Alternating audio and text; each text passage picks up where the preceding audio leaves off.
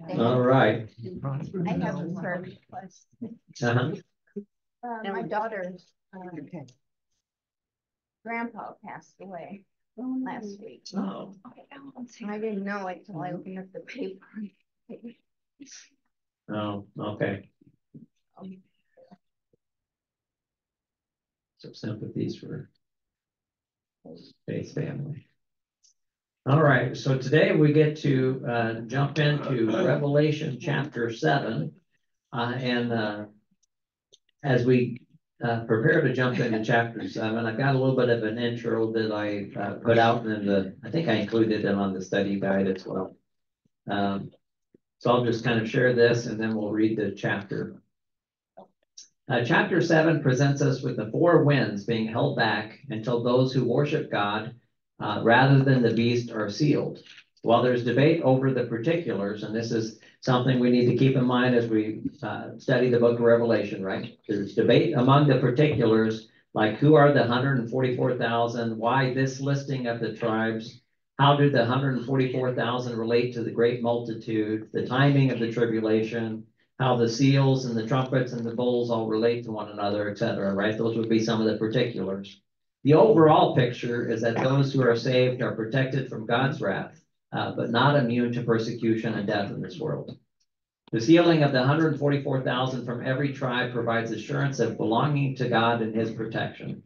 The great multitude from every nation, which is where verse 9 picks up, the great multitude before the throne who had come out of the tribulation shows that God's people now are composed of saved Jews and saved Gentiles who have washed their robes and made them white in the blood of the Lamb. Stuart writes, and I quote, Revelation celebrates and anticipates the salvation of Israel, a salvation to which Gentiles were being welcomed to join through submission and allegiance to Israel's Messiah, Jesus.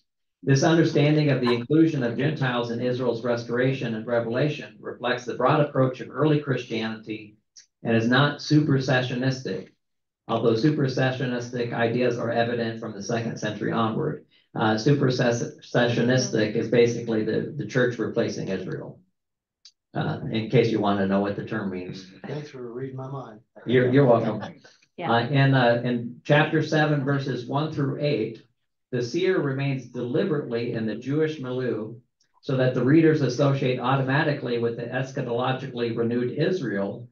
And from here, they are led to the understanding developed in verses 9 through 17 that with this Israel, there are also Gentiles.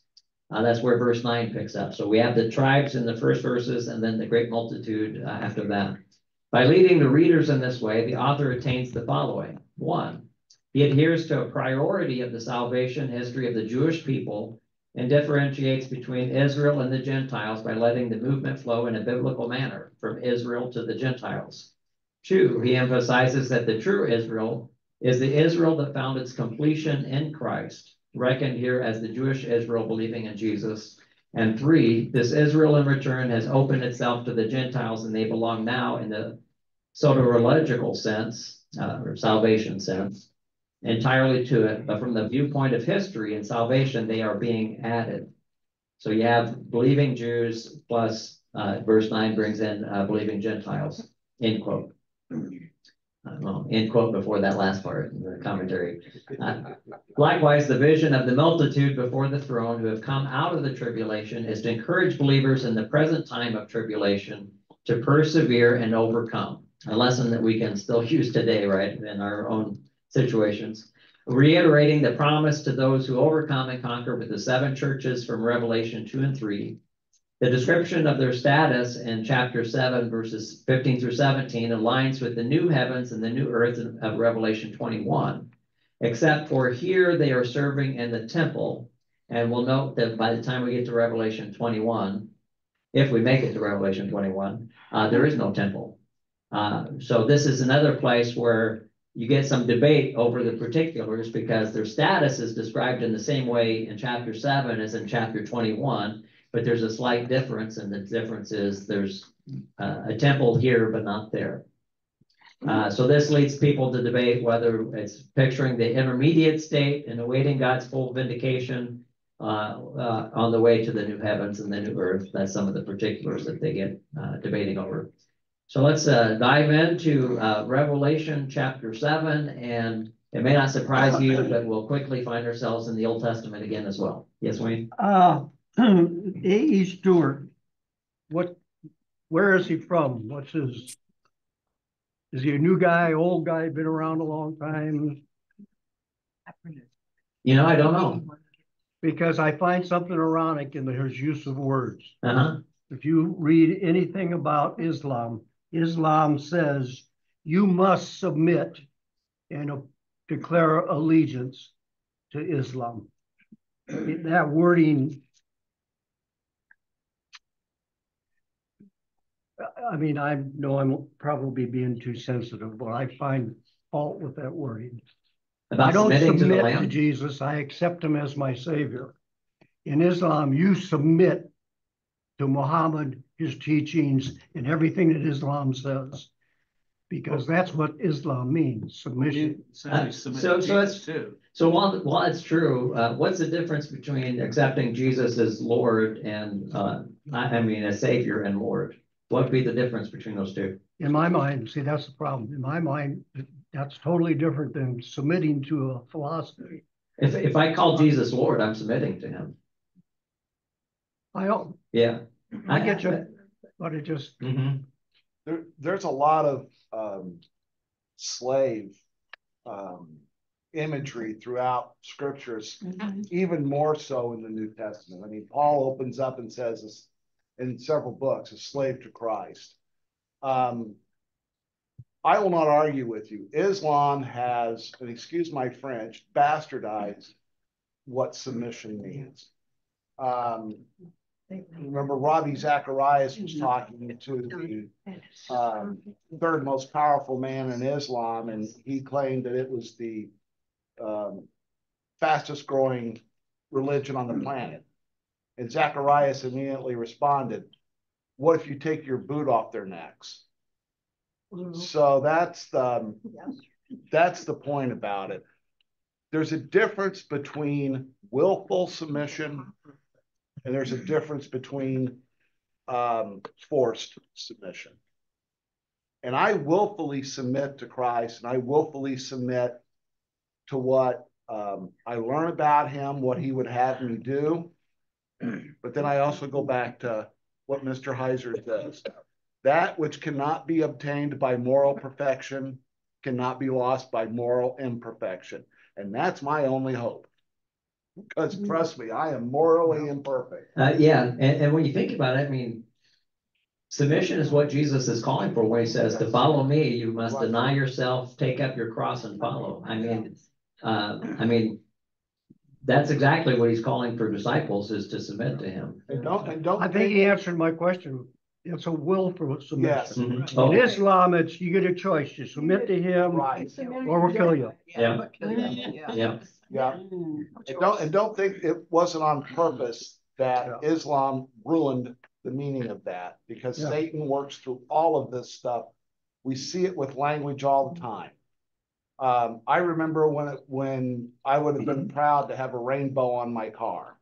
Now I have to have, you know, I've got if I put a rainbow on my car, I have to have a document attached explaining what I mean.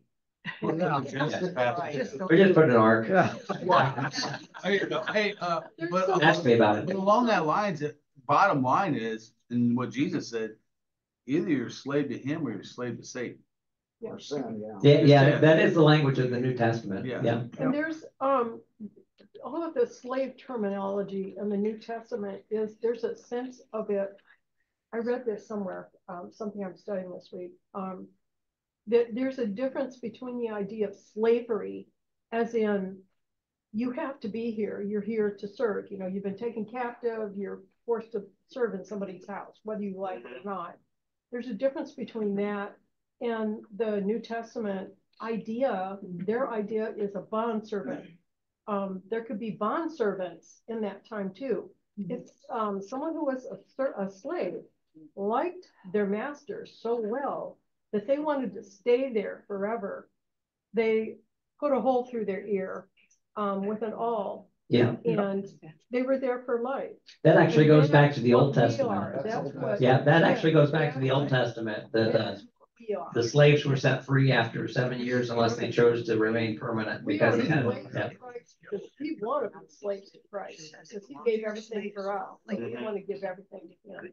Entirely different than Islam. Yeah, exactly.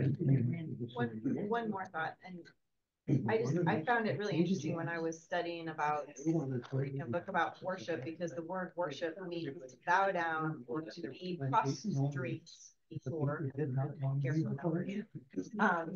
And to be submissive toward someone.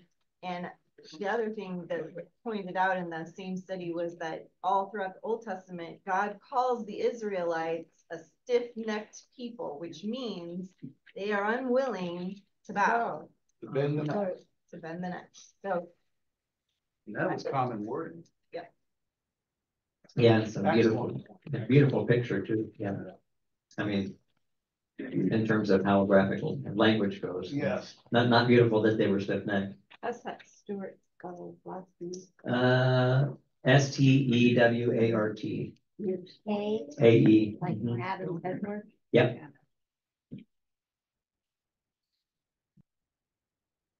Yeah, 'cause honestly, it's just one more book that I picked up. It's a fairly new commentary. And he's got some good points he's made so far, but Dan doesn't have wisdom to know when enough is enough, and he keeps reading and diving into more here and there. Well, I just wanted to make it clear, I appreciate Rich's explanation, so I can forgive him for using the word. All right, perfect. All right. Anybody want to read Revelation chapter 7 for us? All right. After this, I saw four angels standing at the four corners of the earth, holding back the four winds of the earth to prevent any wind from blowing on the land or on the sea or on any tree. Then I saw another angel coming up from the east, having the seal of the living God. He called out in a loud voice to the four angels who had been given power to harm the land and the sea. Do not harm the land or the sea or the trees until we put a seal on the foreheads of the servants of our God. Then I heard the number of those who were sealed, 144,000 from all the tribes of Israel. From the tribe of Judah, 12,000 were sealed. From the tribe of Reuben, 12,000. From the tribe of Gad, 12,000. From the tribe of Asher, 12,000. From the tribe of Naphtali, 12,000. From the tribe of Manasseh, 12,000. From the tribe of Simeon, 12,000. From the tribe of Levi, 12,000. From the tribe of Issachar, 12,000. From the tribe of Zebulun, 12,000. From the tribe of Joseph, 12,000. And from the tribe of Benjamin, 12,000. After this I looked, and there before me was a great multitude that no one could count, from every nation, tribe, people, and language, standing before the throne and before the Lamb. They were wearing white robes and were holding palm branches in their hands, and they cried out in a loud voice, "Salvation belongs to our God who sits on the throne and to the Lamb." All the angels were standing around the throne and around the elders and the four living creatures. They fell down on their faces before the throne and worshiped God, saying, "Amen. Praise and glory and wisdom and thanks and honor and power and strength be to our God forever and ever. Amen." Then one of the elders asked me, "These in white robes, who are they and where did they come from?" I answered, "Sir, you know." And he said, "These are they who come out of the great tribulation. They have washed their robes and made them white in the blood of the Lamb. Therefore, they are before the throne of God and serve him day and night in his temple, and he who sits on the throne will shelter them with his presence. Never again will they hunger, never again will they thirst. The sun will not beat down on them, nor any scorching heat. For the Lamb at the corner of the throne will be their shepherd. He will lead them to springs of living water, and God will wipe away every tear from their eyes. All right, thank you. Amen. So as we went through chapter 6, we got through the first 6 seals, and then we kind of open up chapter 7 with this picture of 4 angels standing at the 4 corners, holding back the 4 winds. So we're going to look back to Jeremiah 49, 34 through 39 to get a picture of what do the winds represent. And that's in the Old Testament. That's in the Old Testament. Yeah, because, you know, as we pointed out from the start, Revelation is heavily dependent on language and imagery from the Old Testament. You know, Jeremiah puts a nice little caveat on it. It helps me understand. 49 verses 34 through 39. I got it. If you want. All right. That which came as the word of the Lord to Jeremiah the prophet concerning Elam at the beginning of the reign of Zedekiah the king of Judah, saying, Thus says the Lord of hosts, behold, I am going to break the bow of Elam, the finest of their might. I will bring upon Elam the 4 winds from the 4 ends of the earth, and will scatter them to all these winds, and there will be no nation to which the outcasts of Elam will not go. So I will shatter Elam before their enemies, and before those who seek their lives. I will bring calamity upon them with even my fierce anger, declares the Lord. I will send out the sword after them until I have consumed them. Then I will set my throne in Elam and destroy out of it the king and princes, declares the Lord. But it will come about in the last days, I will restore the fortunes of Elam, declares the Lord. All right. So what do the 4 winds represent? Another form of punishment? Judgment, yeah, punishment. So kind of sounds similar to what we talked about last week with 4 horsemen, right? And we connected that with Zechariah. So you're kind of seeing this theme, and sometimes, you know, sometimes you can say the same thing, but you can say it in different words and different imagery and in a different way. You see God waiting, continuously waiting. So what's the purpose of the 4 angels holding back the 4 winds? He's been waiting for the rest of Elam and the rest of it to come to him. Well, Well, as we come to Revelation, it's about sealing his people. we got sealing his people. Right? So chapter 6 has brought us through 6 seals with judgment falling upon the kings and all the way down to slaves, leaving the question at the end of chapter 6, well, who then can stand? Chapter 7 is going to start answering that question because it sets in contrast between those who are under God's judgment, chapter 6, with those who are under God's protection, chapter 7. Holding back the winds denotes that judgment is being held back until God seals his servants so that they're protected. It's interesting he uses the Elam because Elam can represent Israel, but it also represents the countries that fall because he was the son of Shem, which Israel was under, but there's other countries that would have fallen under that too. Oh, well, we don't need to look at the judgment from Jeremiah. We just need the idea of how he's using the language of 4 winds. Okay. Right, because that's irrelevant for Revelation. Revelation is drawing the imagery of the 4 winds and holding back the 4 winds to depict what's going on here. He's just kind of echoing the same kind of language from Jeremiah. Yeah. Now, did you have some background on Stuart? Did you find some background on? No, what's the title of that book? Revelation. Reading Revelation. I think I might have found it. Okay, well, if you did, I didn't. It's a 2024 Revelation. It just came out by AJ Kostenberger and Yarborough from B&H Academic. Oh, so that's a quote within that book. He's not the author of that book. No, he is it's a commentary that he just came out with. Well, there's an Alexander E. So it's Stewart contemporary. from Gateway Seminary, which sounds very, very biblically grounded. Oh yeah, it's been very. He goes through very biblically arguments. Yeah. Alexander E. You said? Yeah, Alexander E. Stewart. He's like the vice president. Of Gateway Seminary. Vice president of academic services and professor of New Testament. Okay. Interests are ancient Greek rhetoric, apocalypticism, It sounds like the right guy. Book of Revelation. Yeah, sounds like the right guy, yeah. So we do see parallels with the angels in the four corners that also come from Zechariah 6.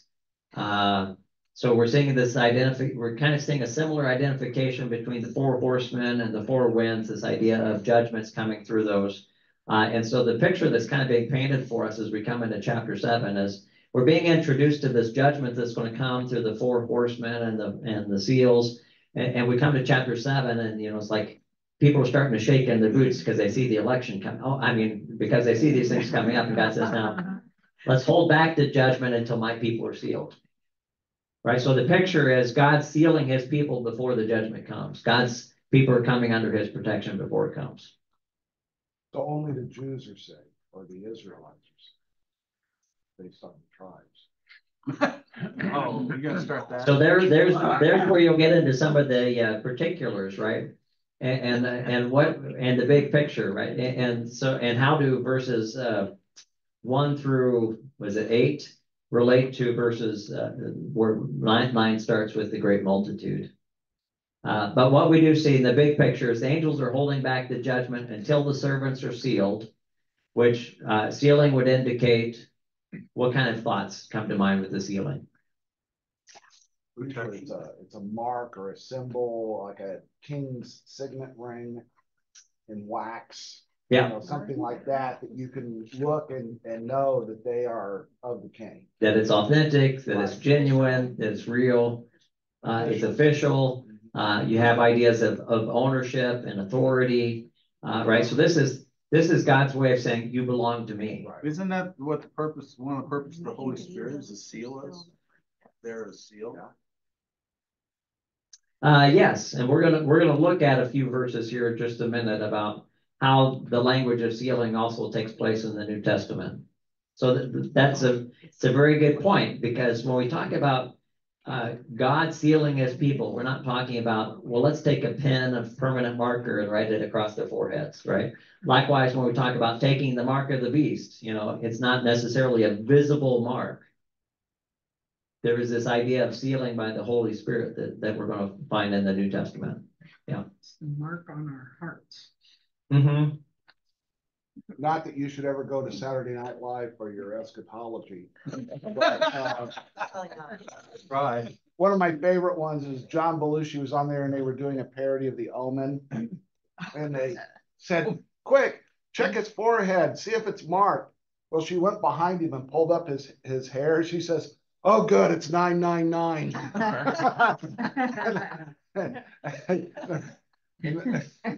I've always found that so very funny because Belushi's looking like he is possessed, which he probably was. But the thing I find so funny about that is we think we know what we're looking for, but we need to come at it from the right perspective. Mm-hmm. And I'll tell you, since the 70s, I have heard so much about the 144,000. Yeah. It's no longer my favorite number. Right. I'll tell you that right now. Well, the thing is, what it's on its head is starting in verse 9.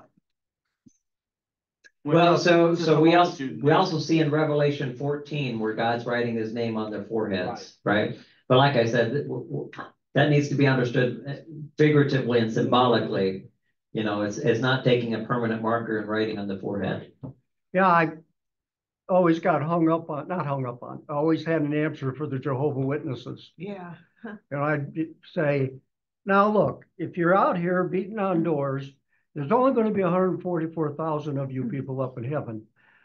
Aren't you afraid you're just going to find somebody and they're going to believe you and follow you, and now all of a sudden you're not one of the 144,000? And I brought that to pastor's attention, and he said, oh, let me back up. The first Jehovah's Witness I had contact with had a King James Bible, and he sat down and we were talking about a specific verse. He knew the verse better than I did. But as he opened his Bible to look for that verse, and he got to the page, I look at it, and it's like a redacted government document, all blacked out all the way through it. So And Pastor explained to me that the Jehovah Witnesses got hung up on the 144,000, probably have the same kind of questions. And then all of a sudden they said, well, it's 144,000 plus a chosen few. Yeah, so the big picture is we're seeing a contrast between those sealed by God and those who will take the mark of the beast. I Yep. mean, that's the Yeah. big picture. Belong to God or belong to the beast. And the number is irrelevant. Now, well, when you get one, the number is symbolic, Yep. right? You're talking perfectly rounded numbers, perfectly from every tribe. So that should give us a clue that the number is symbolic, and the number is symbolic of completion, right? So the idea is, hey, you know what? If you belong to God, God knows it, Amen. right? God's not going to miss you. You're not going to fall through the cracks. If you belong to God, God knows it. A day in your court is better than 1,000, not 1,001, not 999, 1,000 elsewhere. We get really hung up on the numerical values that are given. And yet we have no problem saying, I must have told you 1,000,000 times to stop bringing up the 144,000. Exactly. We have no problem with that, but boy, as soon as you see a number in scripture, it's accurate to 17 decimal places. Yeah, and it's the same with to God belong to cattle on 1,000 hills. Yes. Does that mean the cattle on the 1,001st hill doesn't belong to God, right? So his interest off. So I mean the way it's presented is to give us a clue that he's speaking of a completeness of the people of God, right? And not exactly 144,000. I remember, because I think with the Jehovah's Witness, they used to teach the 144,000 was just for the saved, right? And never mind that we're talking the tribes here, right? Never mind that we're talking the tribes, which the Jehovah's didn't belong to. But the other piece of that was when their numbers exceeded 144,000, they changed what they taught. Right. So then it was not 144,000 saved, but 144,000 who will be in heaven, and the rest will be on the new earth. So their theology changed when their theology no longer fit with the practicality. Their prophecy changed because that was their big prophecy, and that started at the turn of the last century that he was saying 144,000. And as my mother used to point out, you can't believe their initial prophecy. Why are you signing on for the next one? So far they're 0-1. Yeah. Okay. Why you why are you going with that guy? Yeah. I understand horsemen, and the punishment you can get just because Kelly can explain to you what happens when a horse runs over you. Painful. But, you think about the winds. People don't think of the winds as destructive, but they're a super destructive force. Oh yeah. And in my lifetime, and I attribute it to better press coverage, but I have heard about more and more hurricanes, more and more tornadoes. I went to Florida when I was a teenager, and I was shocked at my aunt and my cousin's house. I called it the fortress. It was made out of concrete blocks, had a flat roof with an 18-inch parapet with scuppers 6 inches up. And there were steel shutters all the way around the house and steel shutters for the doors. And I'm thinking, what is this? And my cousin, who I doubt had ever been through a hurricane, Donnie says, have you ever been through a hurricane? No. So I didn't understand the force of the wind. Oh yeah, my mom was in the F5 tornado that hit Parsons. Yep. Let me tell you somebody who can tell you about the force of the wind. Amen. Yeah, absolutely. You don't appreciate it until you see it. Mm-hmm. So what are they being protected from? And we've kind of already put on this, but we need to understand what it says and what it doesn't say. What are they being protected from? Well, the overall judgment, but they're not protected from going through suffering. They're being protected from the judgment of God, but not from suffering. Oh, yeah. Right, and this is why we need to. So now, when we get down to the great multitude, where did the great multitude come out of? The tribulation. What are the churches going through? Tribulation. What does John say he's a brother and partaker in? The tribulation. Right? Now I emphasize this point because they're being sealed and protected by God, but we're going to have two witnesses that are going to be martyred.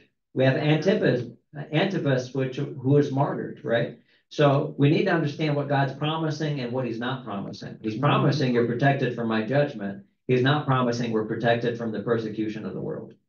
And how is that different than our faith today? It's not. It's the same. Exactly. Now, This is like a very short explanation of what Christianity is. You're protected from eternal judgment, but you don't get out of this life alive. yeah, exactly. That's a good way to put it. You don't get out of this life alive. All right. Now, if you read through, a resource or two, or 300 or 400, you're going to see people lay out all sorts of options, including physical harm. And I'm like, but that's not what he's teaching. That they're sealed to be excluded from physical harm? Well, yes. So you'll also get the ideas that they're protected from the demons from chapter 9. Now that one we can say because God says, hey, you have permission except for the ones who are sealed. So other theories that have been posed is they're protected from losing their faith and hence their salvation. They're protected from the wrath of God coming upon the world. Like I said, I wanted to emphasize that because tribulation in this world, you're going to have tribulation. And if we misunderstand what God promises, then we're going to have misunderstandings of what to expect in the midst of life. Now, Don made a comment earlier about this idea of sealing. So let's look at how the New Testament uses the language of sealing. So we got 2 Corinthians 1:20 through 22, and Ephesians, and 2 passages from Ephesians. So somebody want to read for us 2 Corinthians 1:20 through 22. Oh, that's in the New Testament. 1:20 through what? 22. I got it. Okay. For all the promises of God are yes in Christ, and so through him our amen is spoken to the glory of God. Now it is God who establishes both us and you in Christ. He anointed us, placed his seal on us, and put his spirit in our hearts as a pledge of what is to come. All right, so think about how beautiful this is. All of God's promises. What promises is he referring to? Eternal life, and all the Old Testament promises. Yeah. Right? All of these Old Testament promises, all these prophecies, they find their yes and their amen in Christ. Right? He is the fulfillment. And we see this language of sealing and him being given as a guarantee. How about Ephesians 1:13 and 14?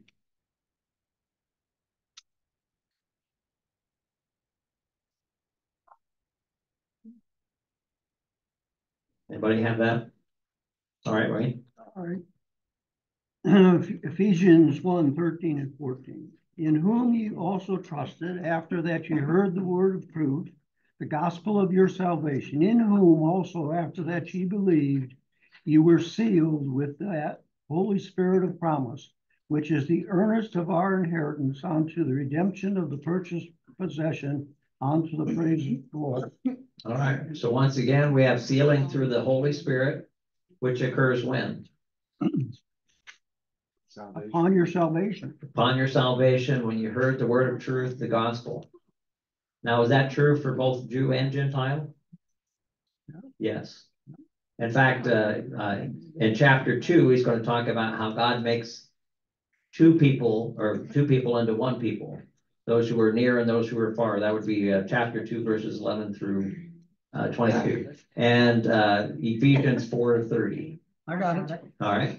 And grieve not the Holy Spirit of God, whereby ye are sealed unto the day of redemption. All right. So that kind of gives us a picture of the language of sealing. Were you getting ready to say something? No. All right.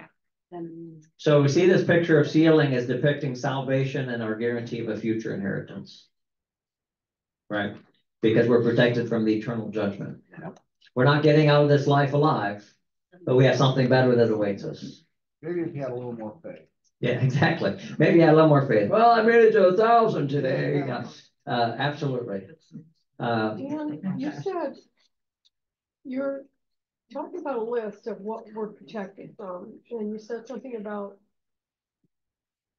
that we're protected from, I don't know, disbelief or something. I can't remember. Oh, one of them was from losing their faith, Right. and salvation.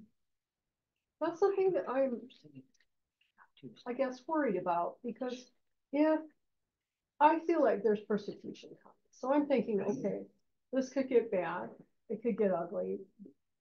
We could be, I mean, what if we're being tormented, tortured or something? If I'm being tortured, I'm going to try my best to not give in and not, renege against my faith. Well, what if I'm too much of a weenie and I do? What happens? I mean, isn't that denying God? Are you understand what I'm saying? How do I know that? Most of us have probably had the experience where you've walked alongside a friend or a family member, and they've been going through something very hard and struggling through it, and you sit back and you think, boy, I just don't know if I could do that if I was in their shoes. Well, the truth of the matter is, they didn't know that, they wouldn't have thought they could have either. God can give us strength that we don't realize that we have, and I think this kind of comes back to in the prayers, right, about where's my trust, and the trust that God can sustain us even as He saves us. I think we can get into playing the what ifs, and we do a lot of harm to ourselves because we don't really know those answers. We're just called to trust Him today. Right. Yeah. I think the other thing is okay, you're taking it to an extreme, and there's nothing wrong with that. But again, speaking in pure Christian terms, what's the difference between that and you're given an opportunity to witness someone and you drop the ball when you're not being persecuted? But maybe you're, in Walmart and there's a bunch of people standing around and you have a chance to step up and witness and you drop the ball. I feel like being disciplined by mom and dad only is the Holy Spirit. Yeah, I mean, we have to watch taking the spirit You need to raise your hand. from, the literal meaning. When God says, if you deny me before men, or Jesus says that is primarily in how you live. Okay? It's more long-term. Right. Very good point. Yeah. God plays the long-term game. Okay. And again, I go back to, if you live out the law perfectly, was the law given to us for salvation? No, it never was. That was never the intent of the law. So if you can step up and handle, have an answer for every question thrown at you, and yet in your heart you have not accepted Christ, you may have a slightly better spot in hell than the next guy. But what it boils down to is the commitment of your heart, and God understands that. Doretta has a cousin, and he stood up in my wedding, Kevin, and I'm going to be very politically incorrect. He's mentally retarded. Very sharp kid for the shape that he's in. And he does a lot with the local church. Is God going to judge him the same as He judges me? No. And I go back, and I believe it's Job that says, will not the God of the universe do what is right? And whenever I have questions about eternal salvation, eternal judgment, eternal damnation, I go back to the point of, will not the God of the universe do what's right? I am not in the caravan that says, you know what, the Dinka tribesmen that never heard about Christ, they're all going to hell. I'm sorry, I'm not in that bus. Because they're gonna be judged differently than you and me that have heard. And then the question comes, what are we gonna do? And that's why, we can take these extremes and we can worry about them. And, I'm not saying that's wrong, but now all of a sudden you've come down to a performance-based faith. God, you're on the rack being stretched. And God says, if that goes one more crank and you deny me, you're out. Yeah. Yeah, and I think the difference between the moment and a habit or a Yes. practice is a big thing to keep in mind there. Yeah, Donna? Well, here's two quotes that have really held true in my life. You never know how strong you are until strong is the only choice you have. Right. Mm-hmm. And the other one is God doesn't give us the grace for something ahead of time. No, yeah, it gives it to you in the moment. And When we pray that, I don't know, that prayer that Jesus taught his disciples, what kind of bread do we pray for? Daily. For most of us Americans, that means I want enough food in my fridge for the next month, right? Or I guess that's the pantry, the fridge is for the next week, Yeah. right? But it was a day-to-day thing, for them. Absolutely, and it's trusting day to day, absolutely. Mhm. Why wouldn't the retarded be treated the same as us? God treats us based on our ability or on what we know and our ability to process it. Okay? So Kevin is responding differently than I would because he doesn't have the ability to understand what we're talking about here. But you said he's really smart. So why wouldn't He's very smart for a kid and I call him a kid and he's what, 60? Yep. Yeah. But for the mental capabilities he has. Like he's intuitive in that if you give him a gift, he'll immediately tell you thank you. He's intuitive in that if you have a mother, sister, brother that you have told him that is ill, the next time he sees you, he's going to ask you Right. how that person is. Can he balance his checkbook, pay his bills? No, he can't. Right. Can he understand algebra? No, he can't. Can he add And any of us? Can he add 2 + 2 to be 4? Yes, he can. Yeah. So that's kind of the level he's at. So it's kind of like this is Matthew 11. Then Jesus began to denounce the cities where most of his mighty works had been done because they did not repent. It says, woe to you, Chorazin, woe to you, Bethsaida, for if the mighty works done in you had been done in Tyre and Sidon, they would have repented long ago in sackcloth and ashes. But I tell you, it will be more bearable on the day of judgment for Tyre and Sidon than for you. And you, Capernaum, will you be exalted to heaven? You will be brought down to Hades. For if the mighty works done in you had been done in Sodom, it would have remained until this day. But I tell you that it will be more tolerable on the day of judgment for the land of Sodom than for you.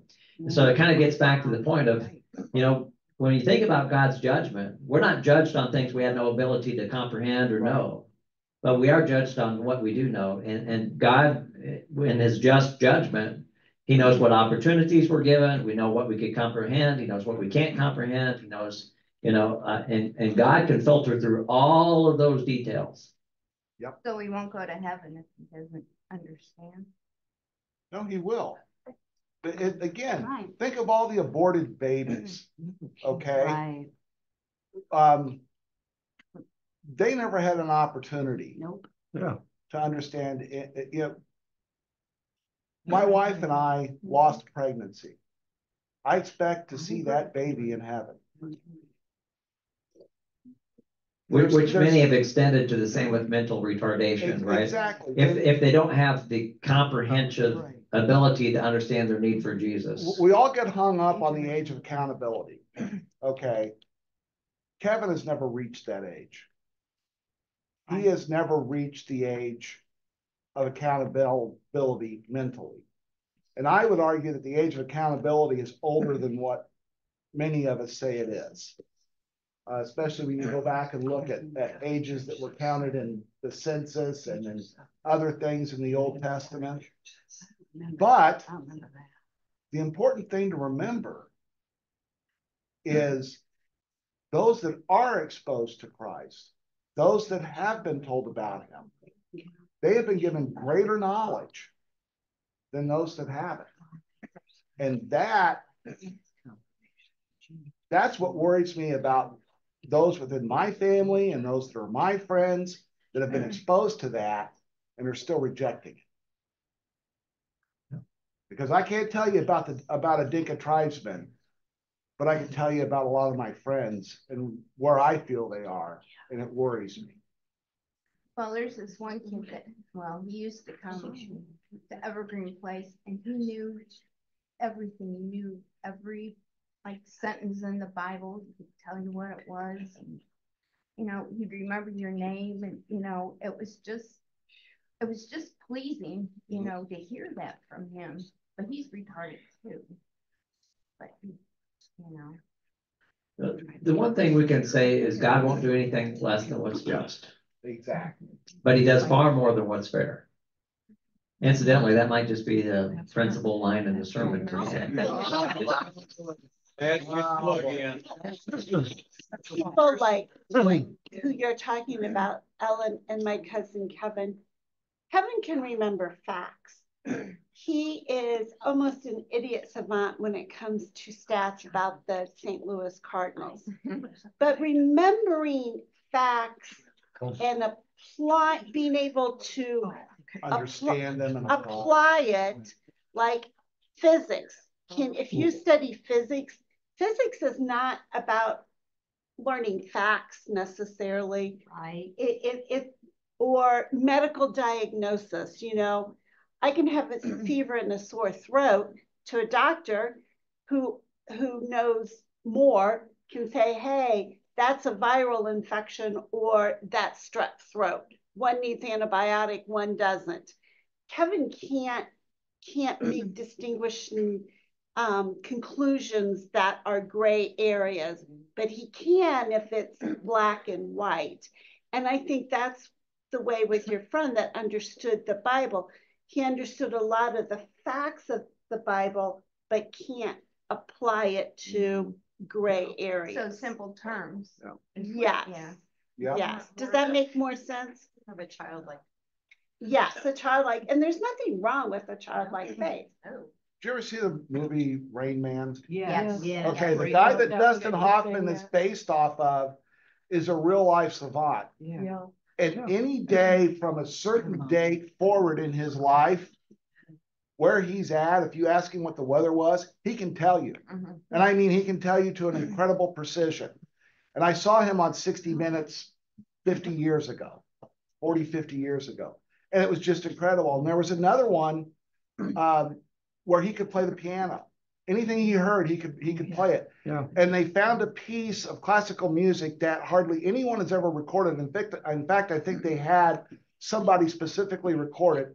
They played him like 3 or 4 measures of it. And he played it perfectly from when they started the tape to when they ended the tape. Wow. How do you explain that? I don't. But again, the God of the universe is going to do what is right. And that, I think that is part of our Christian faith, is knowing when I come up short, he's going to stand in and cover me with his blood. Because trust me, you don't want me arguing your case before God.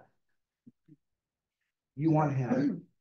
Yeah, I don't want to argue my case before God either. I don't want you arguing. My argument for my case is I accepted Jesus and I submit to him. Yeah. An observation. Every so often in life, you run into this person. Well, I hear what you got to say about Jesus. I heard what the Bible tells you about Jesus, but it's too simple. Yeah, that's what I thought what I thought. And that's where I heard it from That's what I originally. thought when I heard the gospel. This is too simple. You can't go to heaven. That's, it seemed to, most of the world is programmed to think about works. Yep. Works Yeah. is what you need. It to is have what it. sets So Christianity it's apart. hard to switch your thinking when you hear the gospel. Yeah, yeah, because it, and incidentally, this does play into today's sermon. Oh my I didn't plan it that way. You guys are Oh, that quote was yours. heading there. That quote was yours. But you know, if, and I've said this before, if we could work our way into heaven, then the death of Christ is unnecessary. Yep. Amen. Yeah. And what God does through the death of Jesus is he's able to do what's just because sin is being dealt with. And he's able to do what's not fair for us, give us what we don't deserve. Yep. Right? Because there's nothing fair about the fact that Jesus had to die for us. But it is just that God is dealing with the problem of sin in order that he might give us his righteousness. Yeah. And it's also important to understand that the law was not given to the Jews as a form of salvation. The law was given to them for them to be a peculiar people, to be separate from the world so that the seed could come through them. That's it. In its most basic form, that's it. And Jesus fulfilled it. And why did Jesus fulfill it? Because he was the Messiah. Yeah. Forecast all the way back to Genesis. Yep. Absolutely. But imagine this, Rich, if they were obedient Lord? to, if they were obedient, that was me. If they were obedient to the law, like, at least with some of the stuff, and you mentioned the Jubilee and Sabbath day, and Yeah. 7-year sabbatical year. The people on the outside would see this. Yep. And they're gonna wonder about these people. Yep. And it would be, and when Christ finally did come, I think you'd have multitudes of people coming in from all nations. Yeah. If they saw the faith of the Israelites, if they were obedient to that point. But nonetheless, God still kept his promise. Messiah came to the Jews. Yep. Yep. Which is what he promised. Yep. Now, Ecclesiastes tells us that there's nothing new under the sun, right? Yep. So let's look at how the imagery of verses 1 through 3 is reflective in what we see in Ezekiel 9.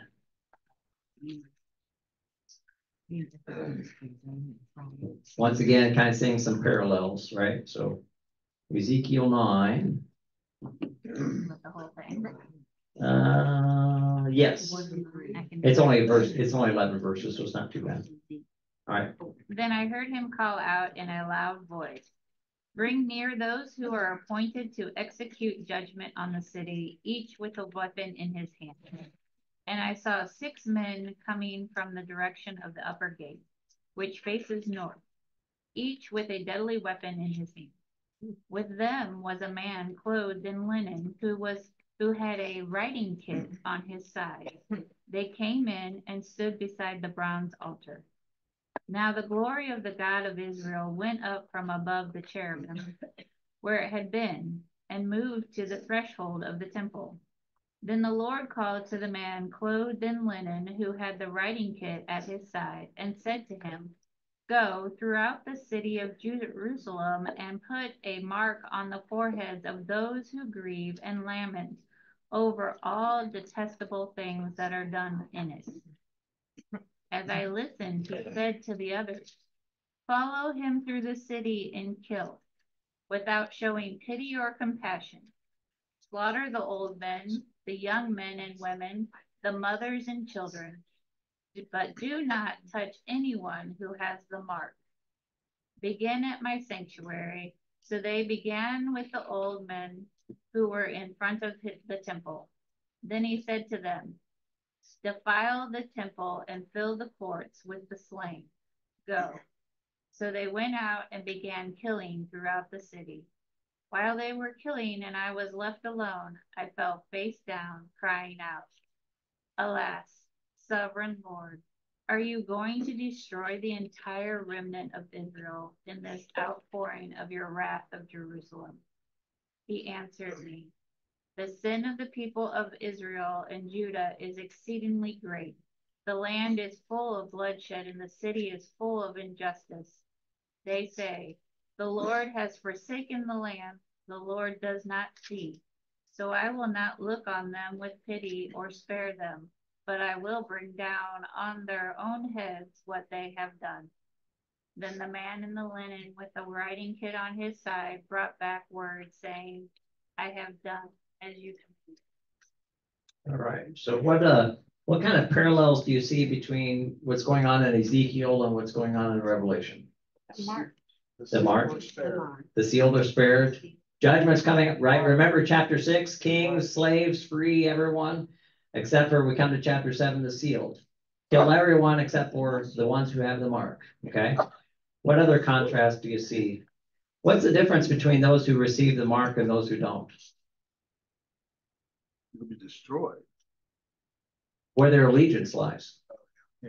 I didn't know that was a really open-ended question. But I mean, so we're seeing the contrast between those who worship God and those who are given to idolatry, Right. which is the big theme in Revelation, right? In Revelation, it's, are we aligned with the Lamb or are we aligned with the beast? And that's where the contrast is going to come up. So we kind of see the same imagery that's being reflected in Revelation as back in Ezekiel. You know, where does our allegiance lie? Is it with idolatry or is it with God? And the picture is there's judgment coming on anyone who doesn't have the mark. And where does God in Ezekiel start his judgment? From the sanctuary. Exactly. And this kind of goes back to the other conversation, right? To those who have the most, they're the most accountable. Where does Paul say, you know, we need to start cleansing and holding people accountable to the faith of Christ? The household of God. The household of God first. This is a verse that everybody could take comfort in. Judgment begins with the household of God. Yep. Now, we need to understand that there's a difference between judgment and salvation and judgment in terms of discipline or rewards and so on and so forth, right? And what did we learn from Andy Stanley? Judge the believer, not the heathen. Judge the believing, not the heathen. Absolutely. So, you look like you have something to say. No? It's just about there. She's got a lot to say. Got to see if she has time to say You it. got till 10:30. No, I was just curious if there was any significance to the writer's case. Yes. Thank you. That's a good answer. Yeah, well, It's in the Bible. It's relevant. it's, what's he doing with the writer's case? He's writing down those who are sealed. It's a representation of the book of life. He's making notes, right? Yeah. So I didn't know if he knew who it was, if there was any significance. Well, you know, that's a good point, because when we studied this originally, there were those that said it's a reference, and there was others that said he was putting the names in. Now, I tend to think that he's putting the names in because it's in the Hebrew, it's a writing case. Yeah. If it was a scroll, I would say he's referencing it. yeah, Mine says writer's case. Yeah. real, which kind of leads into the marking. I was gonna say, what's interesting here is, going back to the mark idea. We know in Ezekiel, he's talking about the judgment of Jerusalem the first time. And there's a mark. So what I'm saying is that this idea of a mark is obviously a common thing. And how he marks his people or seals his people. Yeah, that's the Old Well, Testament people make a background. big deal about them. And it's also the picture of a remnant from. Yeah, So you have a remnant from that are being saved. right. Yeah. Okay, I have another question. So all these 90s end times movies are coming into my head. There's so many that tackle this particular thing. But I find it interesting that a lot of the references, both in the Old Testament and the New Testament, refer to a seal on the forehead. Whereas the Israelites, historically, that has not been the place where they have been marked for God. So is there a significance to that change in location? Well, if you look at the mark of the beast, you have the forehead and you have the hand, right? Because it's a thought about how we think and what we do. But you do get with the phylacteries and stuff, the forehead and the hand and stuff. So you get the markings on the priest. Yeah, so we're not talking circumcision, if that's what you mean by other places being marked, right? Well, I mean, that was But what there- they identified themselves with as. Yes, the but person. if you look at the Shema, it deals with the forehead and it deals with the hand. And the other point to that is, if you also notice, you know, God's a feminist because he's telling them, mark the men and the women. And the other point with the forehead, as opposed to Islam, is women were allowed to show their face. Oh. And by seeing the face, you can tell at a glance if they're marked or not. And that's something that is really, and I don't mean this as a parody, passed over when reading this, because as circumcision is a sign of the covenant with Abraham, salvation is for all who are willing to accept it. And this is something to me that doesn't get enough visibility in the scripture, is he saying everyone, men, women, whatever, Jew, Gentile, you're going to be marked. And that should give great, not only great solace, but great joy. Because he's bringing the nations back. And that's the beauty between the first part of Revelation 7 and the second Yes. part of Revelation 7. We move from the tribes to the nations. Right. Of every tribe and nation and language. Yeah, absolutely. So it's this picture of, and it's the same thing that the Old Testament talked about, when all the nations will come and worship God. And not just Israel, but all the peoples. I mean, all you have to do is read through Acts, and Paul is constantly saying in Acts, you know, the nations were separated and now God's bringing them back. Well, why is Paul saying this? Because he's the missionary to the Gentiles. And you got to love God. He's sending the Jew out to the Gentiles. The irony is, yeah. Yeah. Yeah. Okay. Any other questions or thoughts before we close up? And we'll start with the 144,000 next week, because we know there's no debate over that. Right. That's a solid number, good to 17 decimals. Yeah, there you go. Well, it's Any, divisible by 12. Thanks, Don. any other thoughts, questions, is. comments? Grossly overrated. All right, well, we will pick up with the 144,000 next week then. Anybody want to close us with prayer? I'd be glad to. Father, we come before you, and Father, we are thankful that we are allowed to look at your word positively instead of negatively. We thank you for knowing that we are sealed in Christ, and that there is a joy in that, there is an assurance in that, and there is a blessing in that. And Father, we thank you for the sealing, not because of what we've done, but because of what you've done through your Son. We thank you for this word. We thank you for this study. We thank you for the time Dan's put into it. But we also thank you for the questions that come from the group, because we all want to understand. Father, thank you for not only your word and not only the Spirit, but also the gift of your Son that assures our sealing. I ask your Spirit upon Network today, upon Amanda's worship, and upon Dan's message. And I ask that your Spirit go out with us in the week to come. Again, Father, I praise you and thank you for the gift of your Son, Christ Jesus, the name above all names, in whose name we all pray. All God's children said, Amen.